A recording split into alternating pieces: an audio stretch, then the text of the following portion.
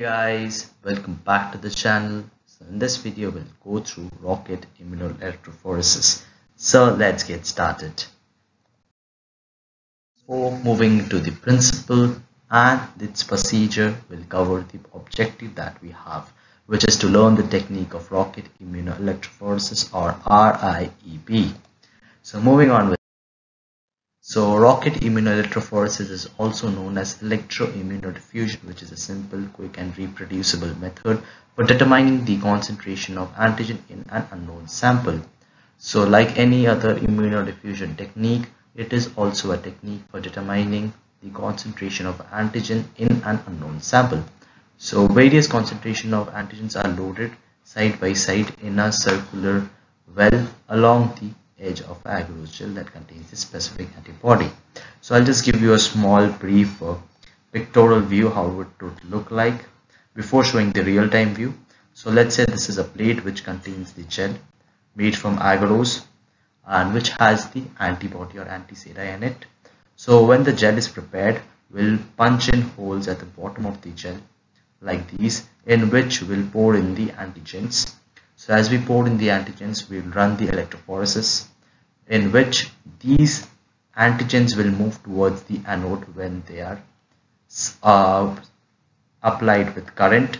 So these particular antigens travel to the anode as they electrophorese, and these will give us a view of a rocket-like figures like these.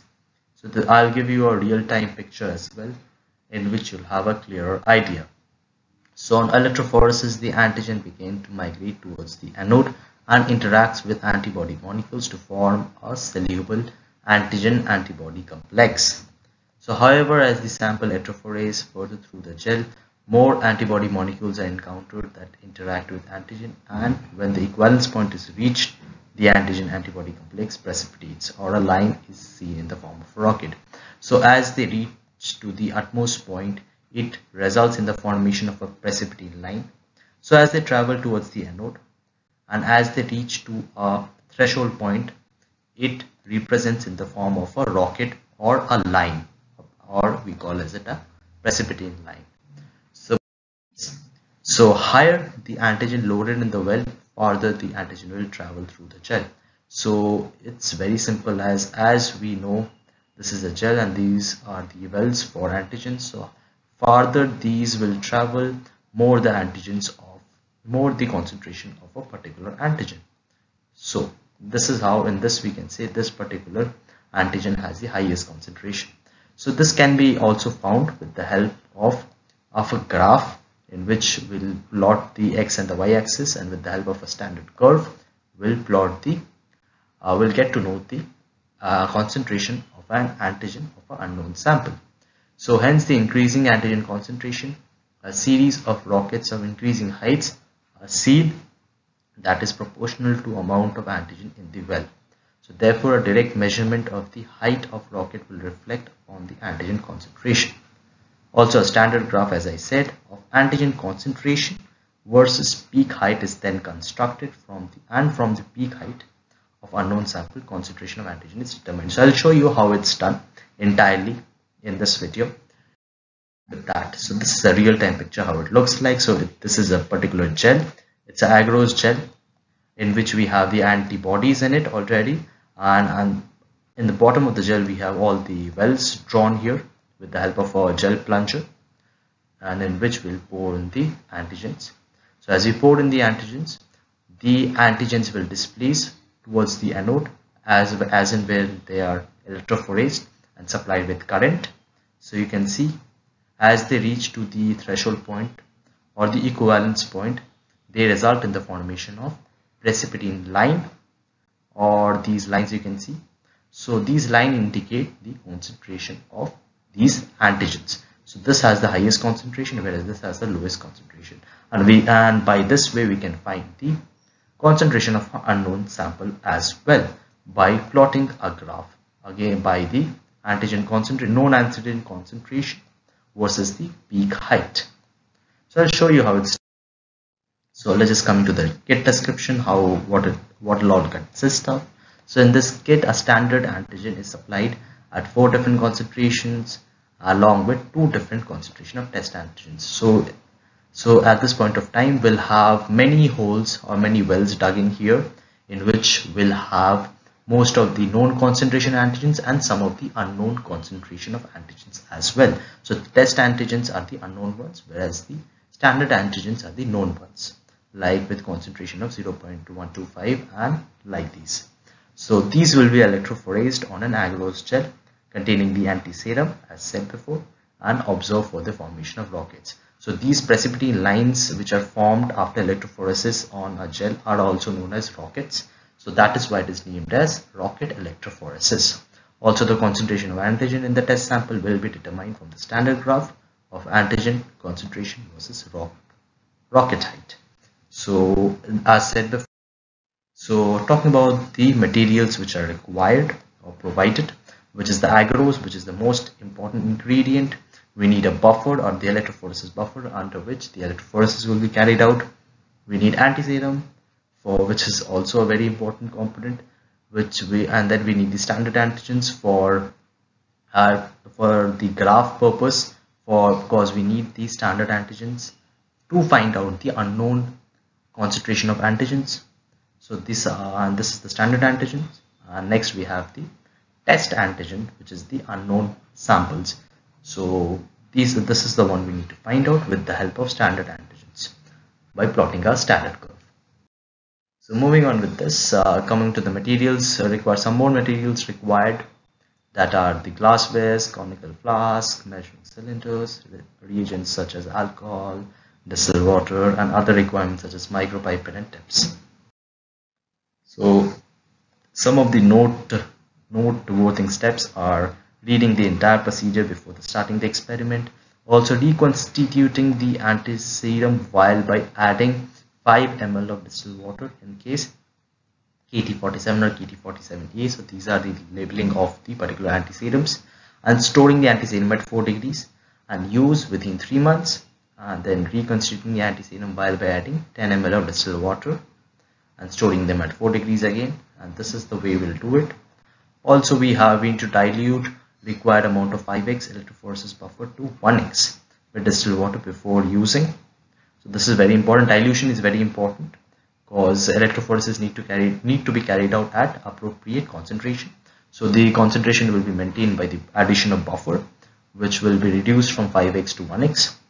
So standard antigens such as some of these known concentration of antigens are provided at these concentrations, and we have 2 unknown concentration of antigens as well. So use any one of them as per experiment as test sample. So we can use any one of them, which will be sufficient to calculate the concentration of that particular antigen. Also white the glass plate with alcohol thoroughly to make it grease free for even spreading of agarose, and ensuring the high temperature of molten agarose is around 55 degrees so that the particular agarose melts, and while adding the antiserum, and higher the temperature will cause denaturation of the antiserum. So we need to wait as we pour in the agarose on the gel, and wait it to reach a temperature of 55 degrees Celsius, or wait for the agarose to lower its temperature. We need to cool the agarose to 55 degrees and then add the antiserum, because at higher temperatures the antiserum might get denatured.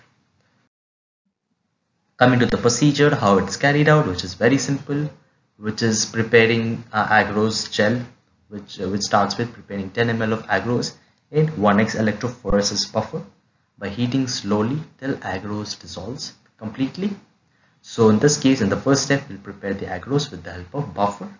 Then we'll allow the agarose to cool to 55 degrees Celsius as said before, because in this case, if the temperature is more, the antiserum will be denatured.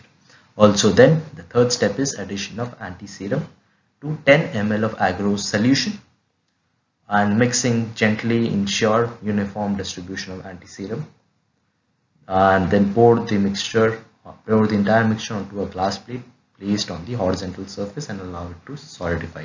So as we have added all the antiserum and made the gel, and then we'll pour the entire thing into a glass plate and allow it to cool so that a particular gel is prepared.